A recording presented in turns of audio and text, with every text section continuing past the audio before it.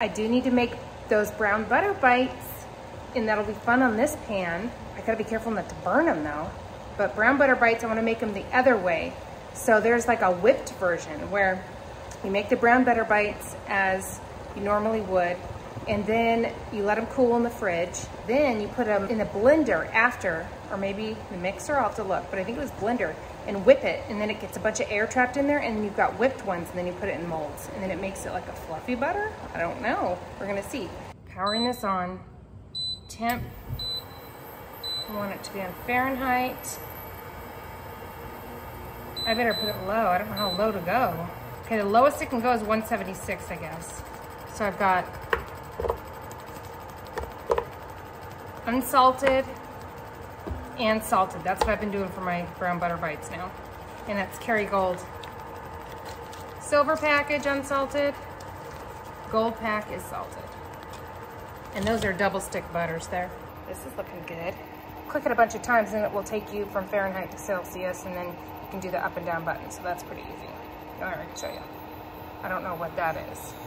Watts, how many watts you're using?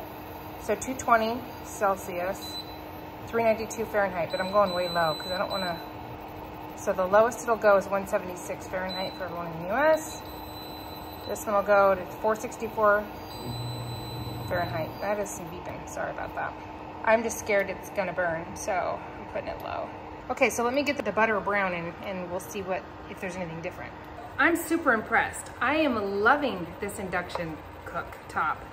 I wish I had a recessed hole for it to put it on my counter, or I guess that whole thing. We can keep an eye out for a pallet and see if we can find one that's got an induction cooker on it. And I'm excited about this single one here, just because I hardly ever use more than one burner at a time. I certainly am not gonna do it on the carnivore diet. There's nothing I would ever need two for. That's exciting. I did turn up the heat to 212 right now. I don't know exactly what that would equal on my burner over here. So far, it's looking good. My pan is not hot like my handle and everything, and that's really nice.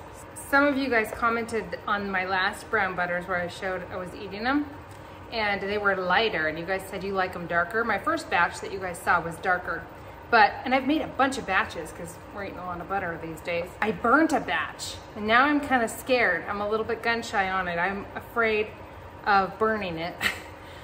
Most of the time they've been fine, and I've been making them nice and dark, and I just went a little bit too dark, and then it burned. After this batch is done, I'm gonna make another batch of just unsalted, and I'm gonna measure them in exactly the tablespoon amounts, so that way when we do our coffee and we put 2 tablespoons of it in there, then I know exactly it's 2 tablespoons, instead of me just kind of guessing on a brown butter bite in a mold. And ooh, it looks like it's starting to kind of change darkness, a little bit browner. The cool thing about this Induction is the fact that it stopped rapid boiling like it did on the water. When I turned it off, it just stopped. I think it'll keep me from burning things. Like right when it gets to the burn point, turn it off, it's done.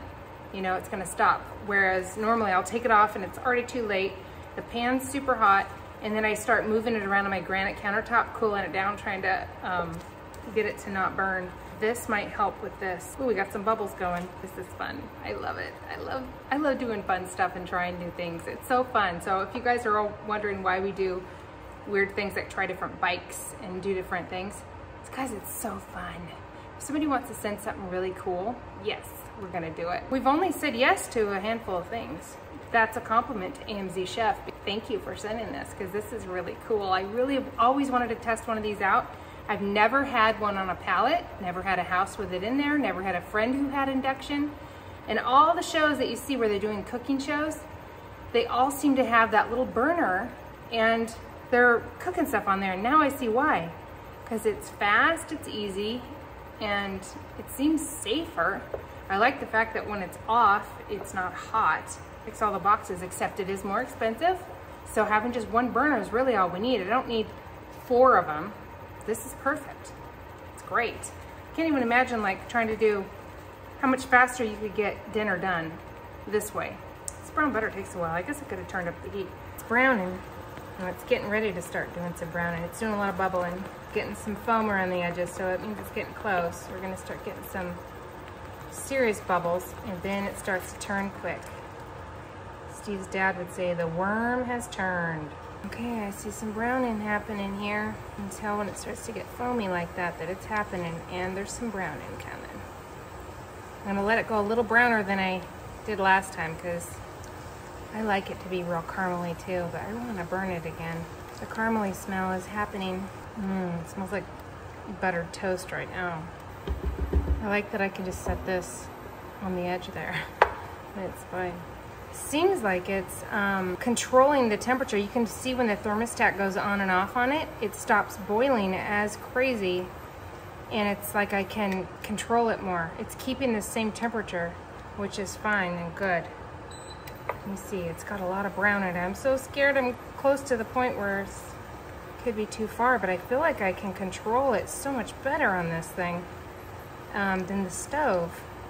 So this is interesting. Oh, there's a lot of brown in there right now. No signs of burning. I feel like it would have burned on the stove by now. Once it gets to this brown, it's scary. But I feel like I can keep going. That's an interesting little factor right there. I feel like it's got more control. It feels like it's getting dark. Oh, do I keep going or do I turn it off? I don't know. I'm turning it off. I'm scared. I'm scared, I'm scared, I'm scared. Okay, so it's off. I would have removed it from the stove on the other one, but it looks like it's, if I don't touch it, there's no boiling happening, so that's perfect. Nice. Okay, I hope I didn't go too far. I'm taking it off, I'm scared. Got a lot of darkness in there, and it's not burnt. It is really dark. Nice. And there's a lot of black flecks in there, or brown, dark brown flecks. Isn't it weird that butter does that? It's the butter solids, I guess. So I need to put it in the fridge to cool down. Okay, while this one cools down in the fridge, I'm gonna make the unsalted brown butter bites. So I'll be back when this is cooler and more solidified, so that way I can put it in the blender. Fun. Okay, it's cooled. I might have gone too far, but I'm gonna put it in here. It said to do it with a hand mixer, but I don't have one of those. I only have this, or an immersion blender, which I guess is a hand mixer, but this is gonna be good. I think it's actually probably perfect. It doesn't seem too hard. I just turned this on with the beaters in the air, and I've got butter all over me, all over the kitchen. It was in the air. I meant to like shut the lid. Oh my gosh. It's always just a disaster when I cook. All right. Okay, whipped. I guess that's how much it's supposed to whip. It looks like cookies and cream. How fun.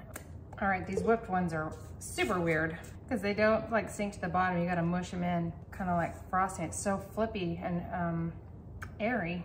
I ended up grinding up 2 pieces of bacon that were left over from breakfast. And I ground them up into this.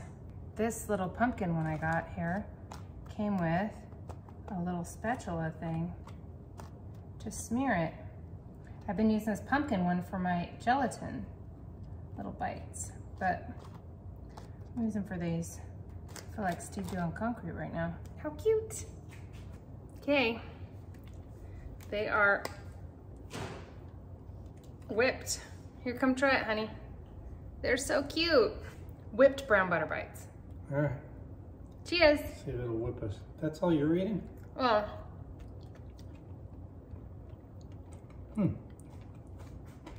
What's the crunch? I did put a little, I ground up 2 pieces of bacon from breakfast. Not bad. I like them. Oh, it's more creamy, so. Yeah, it's definitely more creamy. Better. Okay. But I'm sure it's nice to have the ones that snap too, so. Yeah, it's true. So those were a hit, and I can say I love induction cooking. Thank you for sending this to us, Amzchef.